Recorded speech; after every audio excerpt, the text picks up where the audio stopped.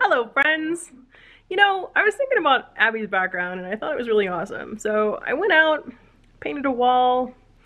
I got all the pictures that she has so I can be like her. I figured she was really successful. I should go with that. I should just run with it. And so I made myself an Abby style backdrop. Abby, where are you? I was getting lip balm. Abby was gonna be in here, but she decided lip balm was more appropriate. I needed to moisturize. Hello, everyone. Hi, and Nicole, do you want to be in this? I have a very important job to do. Yeah. Nicole is dealing with the puppers. She's being dog auntie. Okay, so we're gonna go to Lake Tahoe today. I'm obviously at Abby's house. We're all vaccinated, so everybody. It's good. It's good. It's all good.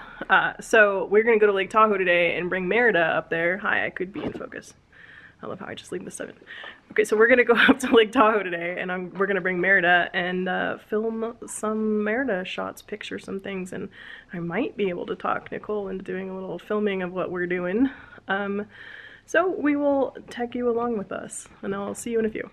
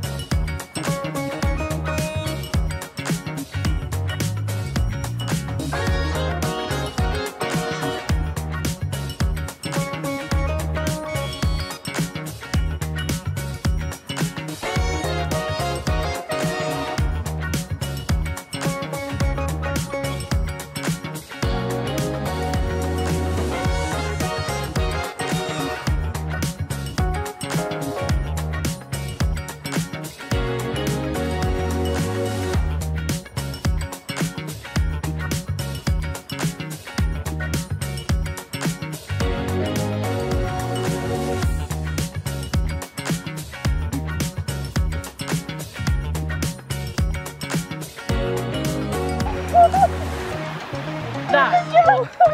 I just walked on that. I'm not sure I could even. There we go. That's awesome. This is the things we do for our love of costuming. It's so pretty. But you just walked all of that.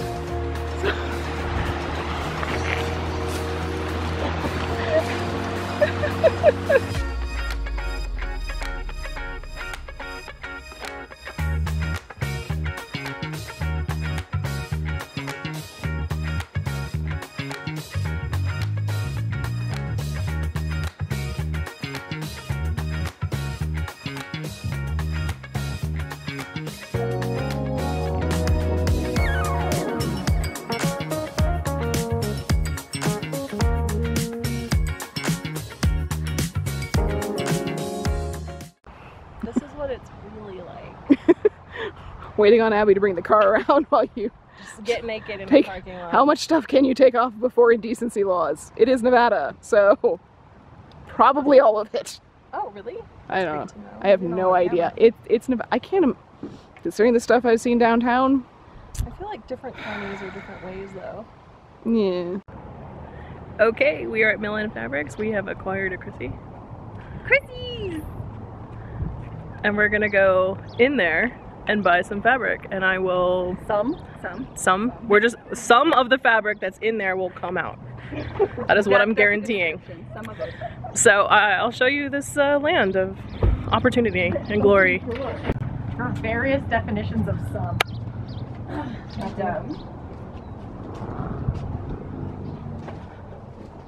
The magic of ice.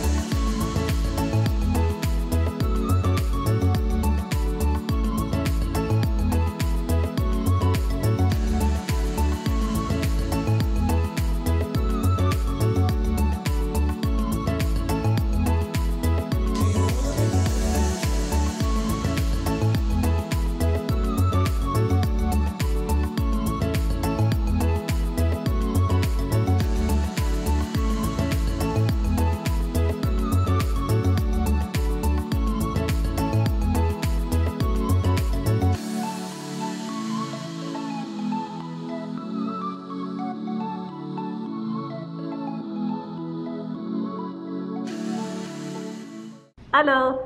We are at the Victorian Radicals Exhibit at the Nevada Art Museum. And they said I can film in here. So I'm gonna film in here. Yeah, we are.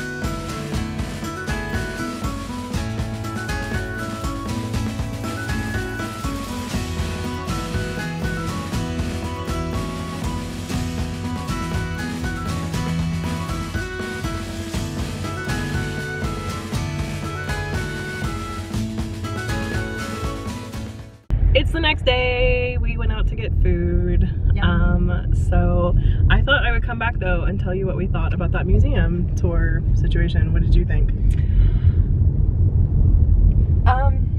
That means she didn't love it. I did not love it. No, I'm mildly disappointed by it.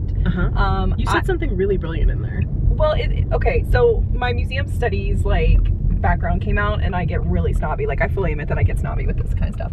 But they did not do a good job explaining the story of the exhibition. Yeah.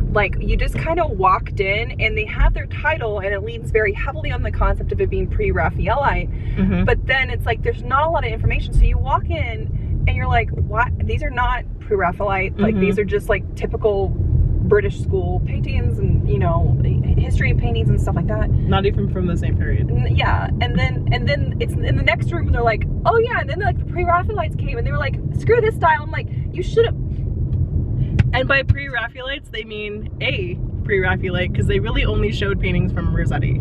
No, they had 2 hunts in there. Okay, that is fair. They did have 2 hunts. But honestly, I went to other exhibits where I've seen 30 of those guys, and to have 2 is not that exciting. Yeah. It was largely Rossetti though.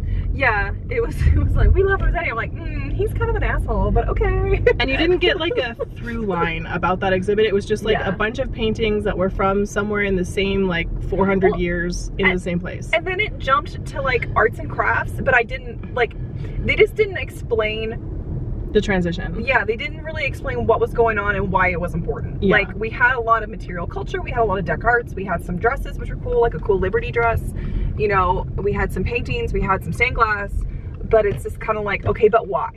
What is the line here you're towing? Why am I looking at this? Why does it matter? Yeah. You know, and we have Mae Morris, and that's cool, you know, William Morris and arts and crafts, and it's just but why?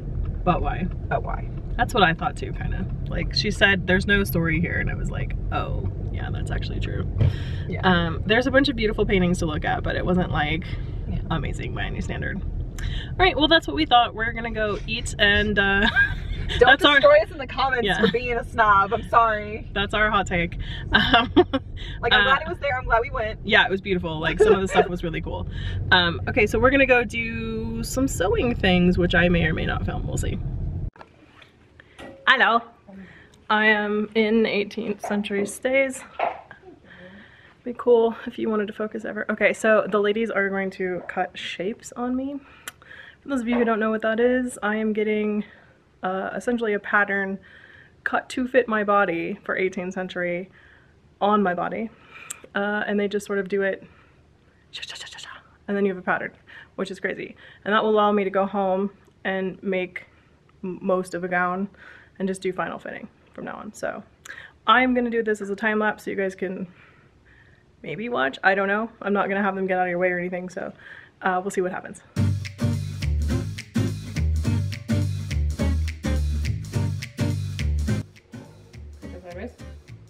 No, I want to stay exactly where you are. Sorry, guys.